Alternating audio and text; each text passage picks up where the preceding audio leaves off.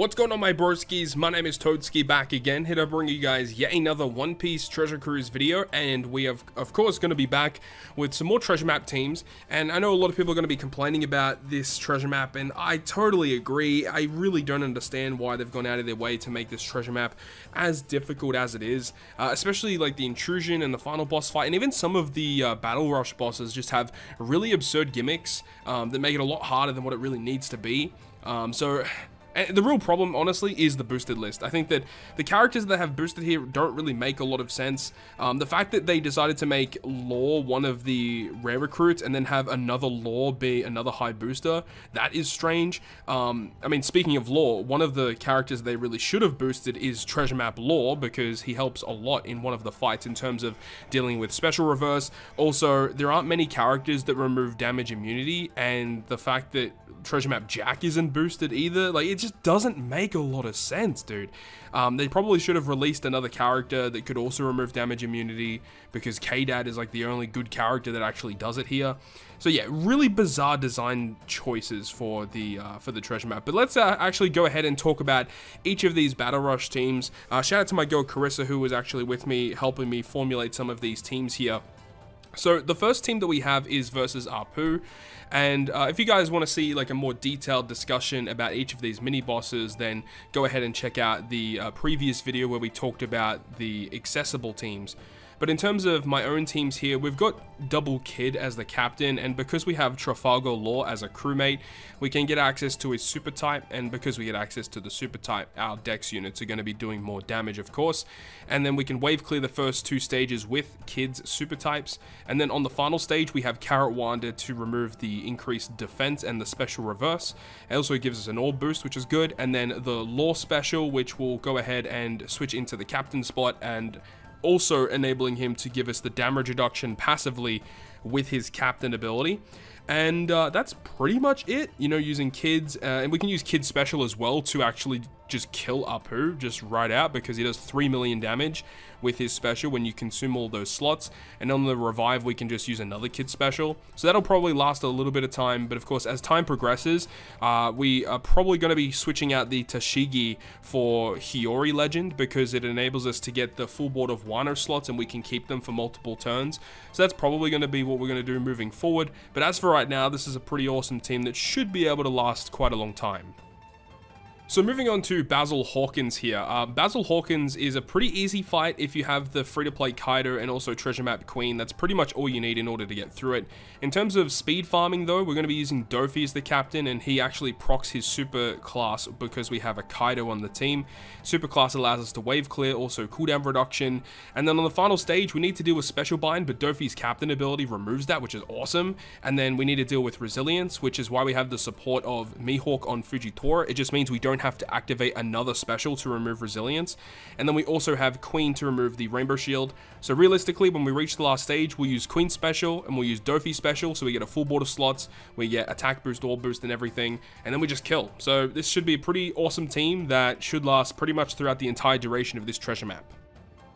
Third Battle Rush boss versus Orochi. We're going to be using Korra and Law as the captain, which is no real surprise. We are actually using Hiyori here as a crewmate. So when you reach Battle 2, there's going to be like a full board of bomb slots given to the crew, and also you get super bomb slots on Battle 3.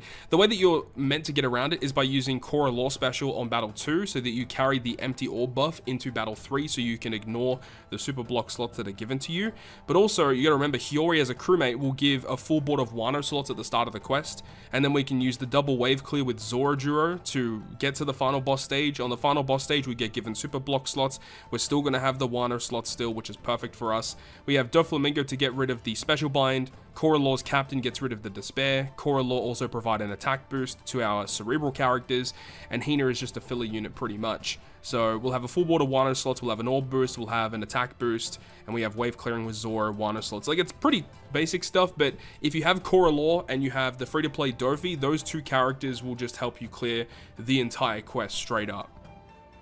And then the final Battle Rush boss versus Kanjuro. The ideal unit to be using here is Halloween Ace as your own captain, because his captain ability removing special reverse and special bind, so we can completely ignore those gimmicks on the quest. However, your friend captain will be binded for 8 turns. Luckily, Ace's special removes 10 turns of bind for the crew, which is perfect. we still have to deal with block slots, and we still have to deal with 5 turns of increased defense. So I do have the Brûlé support on the Luffy and Whitebeard character. I know that Luffy and Whitebeard special, you can use their special to change all your slots for you, but honestly, the reason why we're doing this is because it just saves us from activating another special, kind of just speeding up the process a little bit. You don't need Brûlé at all, of course. And then we have the Mihawk, who's really good because his special will remove the increased defense, it gives us a chain lock, and then Law support will enable an orb boost for our int characters.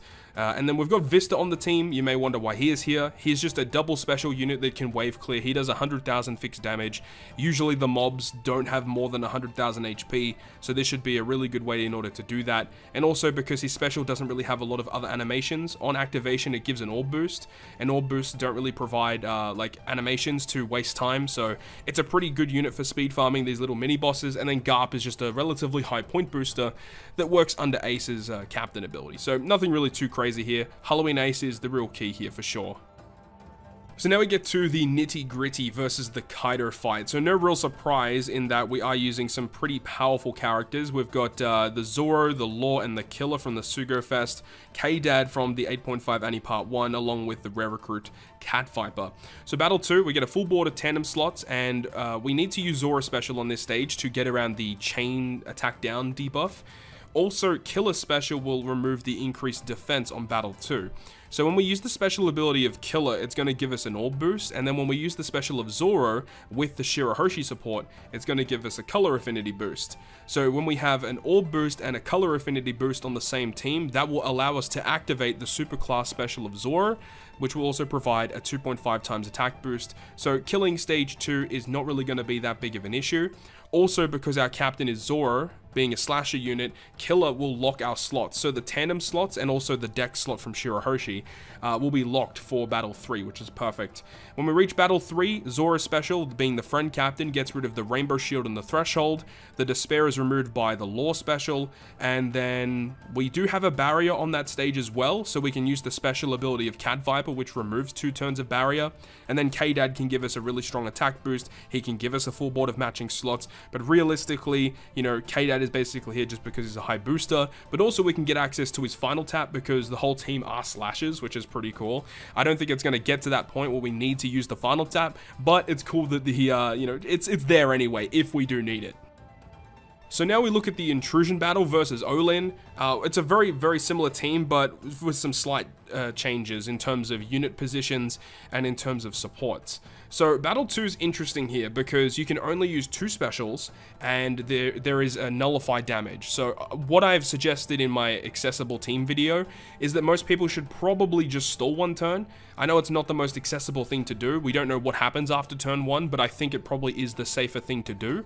But if you have K-Dad, you can use K-Dad's special, which will give you a full board of slots, give you an attack boost, and then with the support of Toki, it actually will give K-Dad their own orb boost. Now, currently, I do believe, I'm just making an assumption here, but I am guessing that Battle 2 is going to be a Dex boss. If not, then we'll just take off that support. It's not really going to matter. But I think it's going to be a Dex boss. Now, we have to tap 2 times. So ideally, we tap with the Cat Viper and then K-Dad. But of course, we can also use a Zoro special on Battle 2 as well, which will give us an increased chain effect. So that's going to be pretty nice to have. And then Battle 3, the character that's in your bottom right position will be switched into the captain spot. So in this team example here, you'll see K-Dad will actually become the captain instead. Now when that actually occurs, you're also inflicted with 5 turns of attack down, which K-Dad as a captain removes. So you don't have to worry about the attack down, which is great. You'll have to deal with special reverse and paralysis. So we've got Killer for special reverse, Law for paralysis, and then Law special ability as well will change adjacent slots into matching. So because we're only tacking with 2 characters on Battle 2, being Cat Viper and K-Dad, or it'll be like K-Dad and Zoro or something, depending on the team, of course, Law will change adjacent slots into matching. So the 2 characters that tapped will get a matching slot again after using K-Dad special. But at the end of the day, probably doesn't even matter anyway, because we do have access to the superclass special of K-Dad, giving Wano slots and tandem slots. So realistically, doesn't actually matter. But Zoro's going to be the main captain to start us off. And then that's pretty much it. That is all of the specials that we'll need in order to get through the fight. I believe with a friend captain Zoro and the bird buff, it ends up being around a 36 times point boost multiplier, which is pretty absurd. It's the highest point boost you can get in this treasure map. So I'm looking forward to jumping in and hopefully getting some more blue tickets, because my blue tickets are not looking too good right now. Definitely need to stock up on some more of those. With all of that being said, that is going to wrap it up for me. Thank you so much for watching the video. If you guys enjoyed the video, make sure to go ahead and leave a like. And if you want to stay up to date with all of the content that I post, including more One Piece Treasure Cruise content, make sure to hit the subscribe button down below. But on that, guys, I'll see you guys within the next video.